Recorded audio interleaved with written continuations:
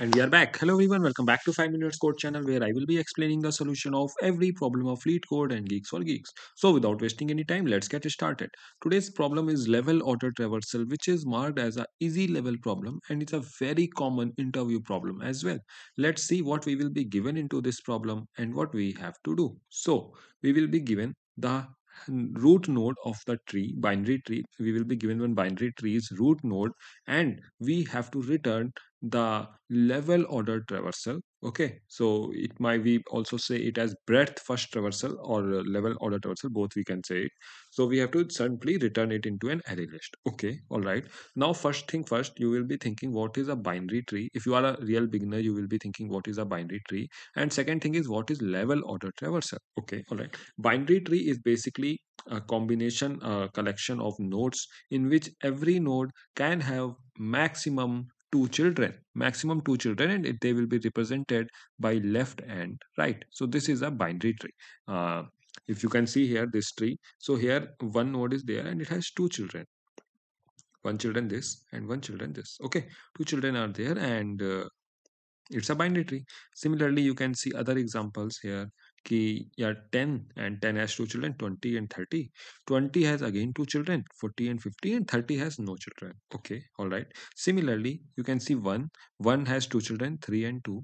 3 has no children, 2 has only one children, 4, and 4 has two children, 6 and 5. So these all are binary trees because they can have minimum 0 children and maximum of 2 children. Okay, all right, I think that will be clear. Now what is level order traversal? Okay, so if at any point we just make some levels, like this is on one level, this is on second level, this is on third level. Okay, isn't this correct? So what is the, if we traverse this whole tree in the form of this, so first of all, which node I will get? I will first of all get 10. Okay. And after that, I will get what? 20 and 30. 20, comma 30. And after that, what I will get? I will get 40 and 50. So this is the level order traversal. We are basically traversing the levels one by one of this binary tree, and basically, yeah, levels, and from left to right we are simply storing it into an array list and returning that. Okay, all right. So this is what is level order traversal. So if you will say ki, yeah, this is my grandfather and he has two children, my father and my uncle. Okay, all right. Now my father has again two children, my uncle has no children. So in this way, we can make this as a tree, a family tree. It is also a family tree, same thing. So like if you, then after that, if you are asked to write the ancestors in a level order, you will say first of all my grandfather, and after that my two children, my two like my one father and one uncle, and after that my brother and me. Okay, all right. So in this way, you will write a family tree. So this is also a level order traversal family tree, and basically level order traversal means traversing the nodes level by level and from left to right. Okay, all right. I think the level order traversal will be also clear. But what we have to do, we can't just return one array list with all the nodes present in the level order traversal. No, we cannot. We have to make array list of every level and then we have to return that array list. Okay, all right. So for the first level, my array list will be something like 10. Okay, all right. For second level, my array list will be something like 20, 30. Okay, all right. 20, 30. After that, the third level, there are two children, 40 and 50. So another array list is storing 40 and 50. Now we will simply basically combine all this into one array list, basically store all these array list into one parent array list and then return that parent array list. So this is what we have to do. Okay, all right. I think the problem statement now will be very, very clear to you. And now we should think of the approach, what approach we can take. Okay, all right. So let's quickly move on to the OneNote, this app where we will see the approach because it's more of the space here, so it will be clear. Okay, all right. This is my tree. I have to simply return the level order traversal. Okay, so what I will do, level order means one by one. First this level, then this level, then this level, and then this level. So breadth first search.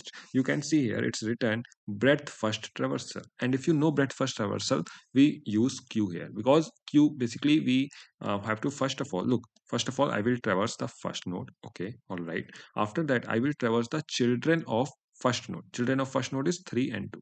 Okay, so first of all 1, and after that children of 1, 3 and 2, we will simply write it. Okay, all right. And after that, like 1 is done now, all the children of 1 are added and 1 is done. Okay, after that 3. So has 3 any children? No, 3 has no children. Okay, all right, so 3 is also done.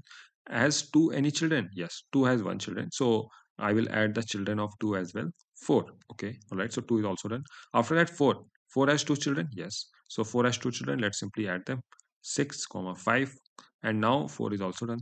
Has 6 any children? No, 6 has no children. 6 is done. Has 5 any children? No, 5 is no children, so 5 is also done. So this is the breadth first traversal, or we can say level order traversal of this binary tree. We have got this. So here you can see we are just going step by step.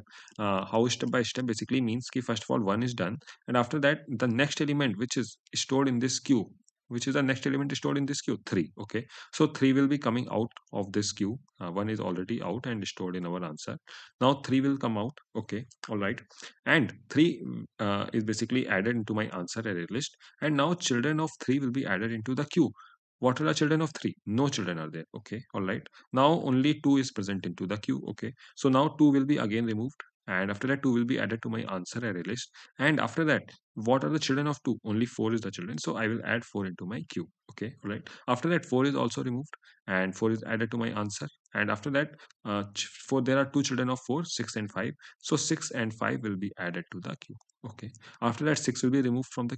So you can see we are removing the elements from the queue one by one, and adding their remove element from queue one by one, add it to our answer array list, and add their childrens into the queue. Okay, so in this way we are going to do, and after that when my queue will be empty, I will get the level order traversal. Okay, so simple level order traversal I will get, but the issue here is key we don't have to return simple level order traversal, we have to return level by level. Okay, all right, level by level. Let's very very easy it is. Also let me tell you how we are going to do level by level. Level by level basically means ki in one level, uh, nodes in one array list, another level nodes in another array list, this node in its array list, and then 6 5 in another array list, and then basically we will combine all these into one parent array list and return them. Okay, so this is level by level. Okay, all right, so how are we going to tackle this? Look, very very easy it is.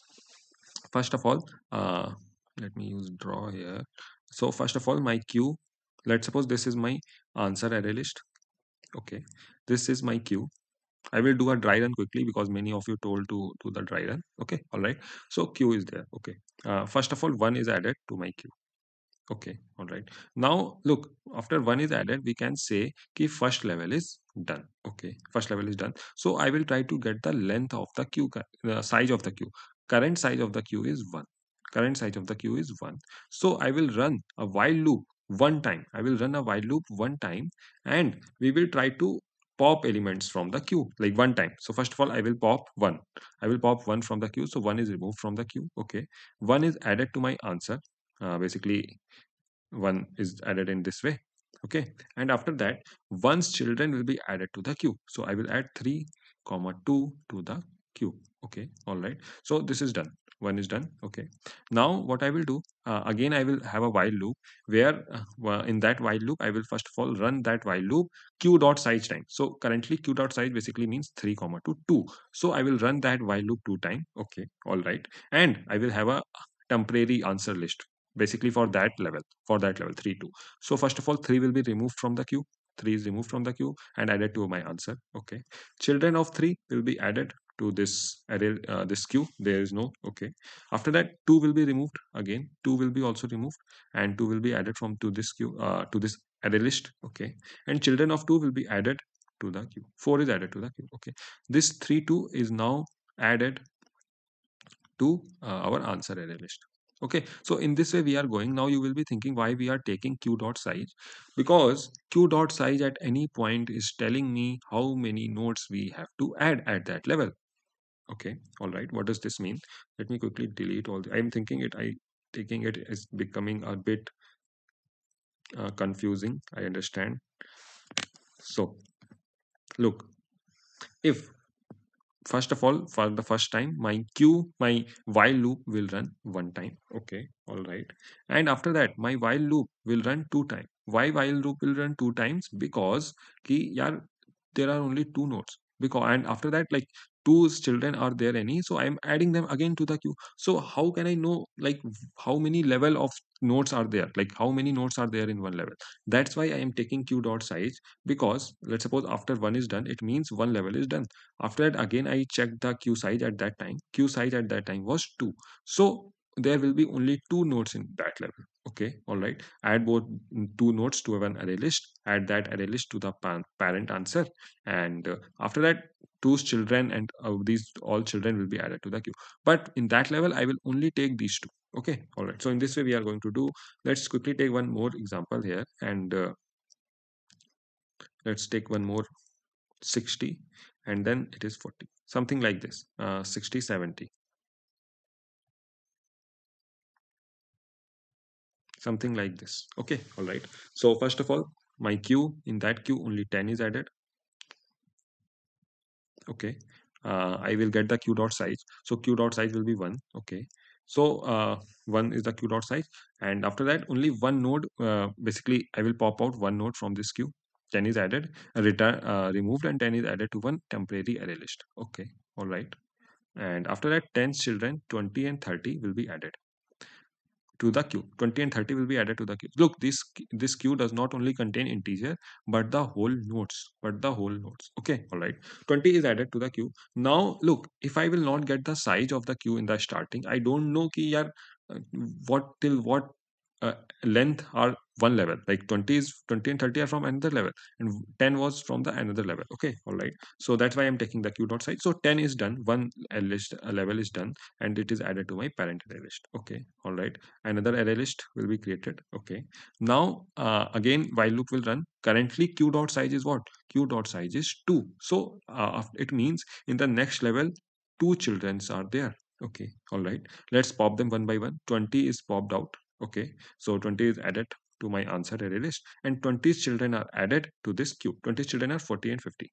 So 40 and 50 are added. Okay, all right. After that, 30 is removed. Okay, 30 is removed and added to my answer array list. And 30 children is 60. 60 is added to the queue. Okay, all right. After that, if you remember, I took the size of the queue in the very starting, which was 2, and 2 nodes are done. It means this level is also done. And you can see here as well, 20 and 30, it has only two nodes. 20, 30, second level. Okay, all right. After that, another level, I will try again to get the queue size. Q dot size is 3, so it means 3 nodes are there at this level. Okay, first of all, pop 40. 40 is popped. 40 has no children. Okay, so nothing will be added to the queue. 50, 50 has also one children, 70, so 70 will be added to the queue. 70 is added, and 50 is added to answer array list. After that, 60. So 60 is removed from the queue. 60 has no children, so nothing will be done. And yeah, that's it. So 60, this level is also done. After that, again, queue only contains 1. So it means in that level, only one node is present, which is 70. Okay, 70 will be added and removed from the queue. But now queue does not have any more element. So we are done. This is the level order traversal of this tree, and we will simply return this array list. I think I have given ample amount of time to this problem explanation, and now it will be very, very crystal clear to you, isn't this, guys? So let's move on to the code section, and when I'm going to write the code, this will be, let's say you will see, okay, it was too easy. Okay, all right. So now let's move on to the code section. But before that, if you have loved the explanation till this point, please subscribe the channel and like the video, because it will really motivate me, and comment down what improvements you want. Okay, all right. So let's quickly see the code section. First thing first, let's make a array list of answer, and I'm going to do same steps which I have just explained one by one.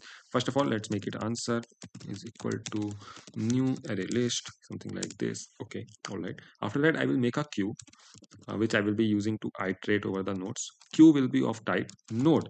Okay, Q is equal to new linked list. And if you remember, if you know Java, you know ki yeah, Q is an interface which is implemented by linked list class. So we will have to write something like this. Okay, in C++, it might be different. I will add that code to my GitHub as well. You can check it from there. And after that, I will add first element to the queue, that is first root. Okay, first root is added to the queue. Okay, all right. Now I will run a loop till my queue is not empty. While my queue is not empty, okay, I will now get the queue size. Int size is equal to q dot size. Okay, why I'm doing this? If you remember, I told, because at that point the size will be telling me how many nodes are at that level. Okay, that's why I'm trying to get q dot size. Okay, now I will run this loop only till my size is greater than 0. Like, we are decrementing size one by one and running this till my size is greater than 0, because then only I can get the nodes of that level in that array list. So let's make a array list as well.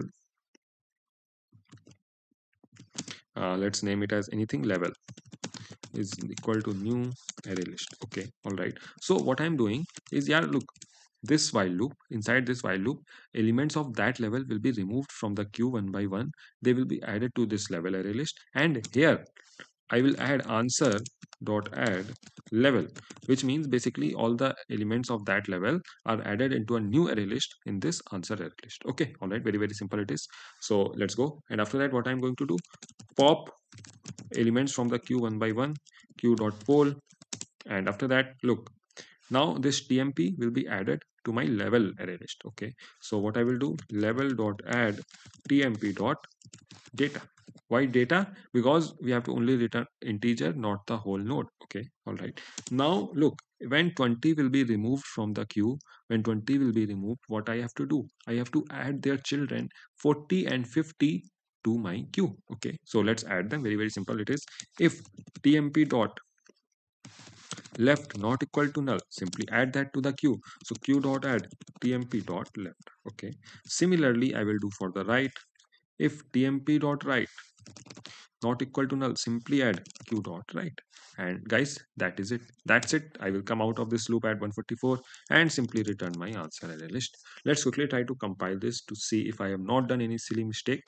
And I'm not silly, I'm smart, so I will not do. Okay, all right, it's compiling. Let's try to submit this. But before that, I have made a very cool Chrome extension for you, with which you can watch the tutorials on this screen only, instead of moving to YouTube and watching it there. And there are chances of disturbance as well, so you can download this Chrome extension. It's absolutely free, and the link is in the pinned comment. Okay, all right, let's try to submit this now. And guys, what will be the time and space complexity of it?